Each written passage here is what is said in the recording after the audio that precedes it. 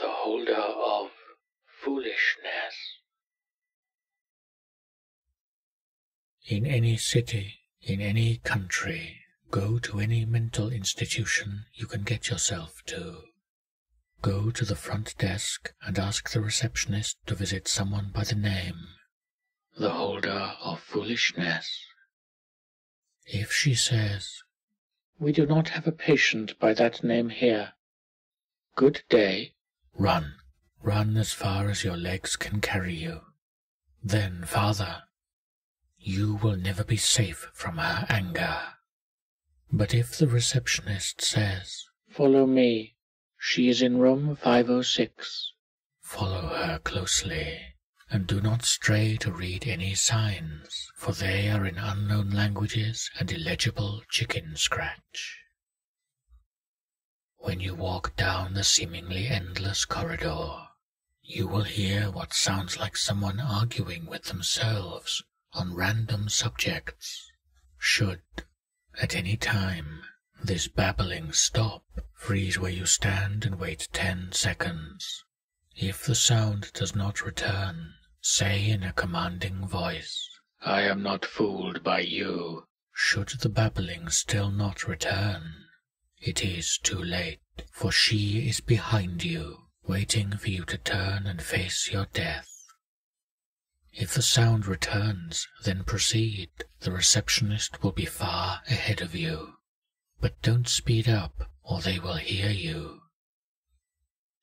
When she reaches room 506, she will turn and look almost sad. She will wait for you to arrive. Then say, "Do not be fooled by her trickery." By now, the babbling is loud and clearly audible. But do not listen, for if you hear her clearly, you will be driven to the brink of insanity and claw at your skull. This is only the beginning of a horrible eternity. Should you succeed and enter, stay 10 feet away.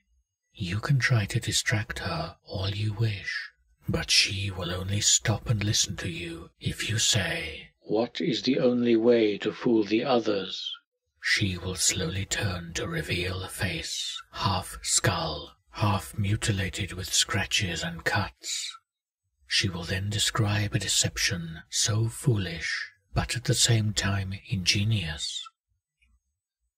When she finishes, she will walk to you.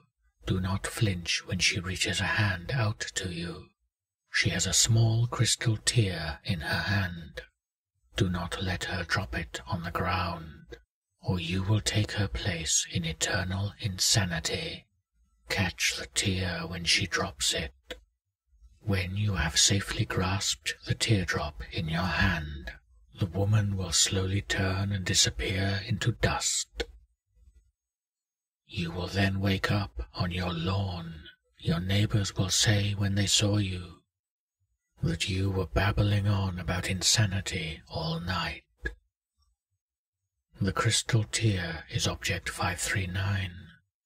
They must never come together, or the world around you will fall to the brink of madness, babbling on about insanity, just like the woman had in her cell.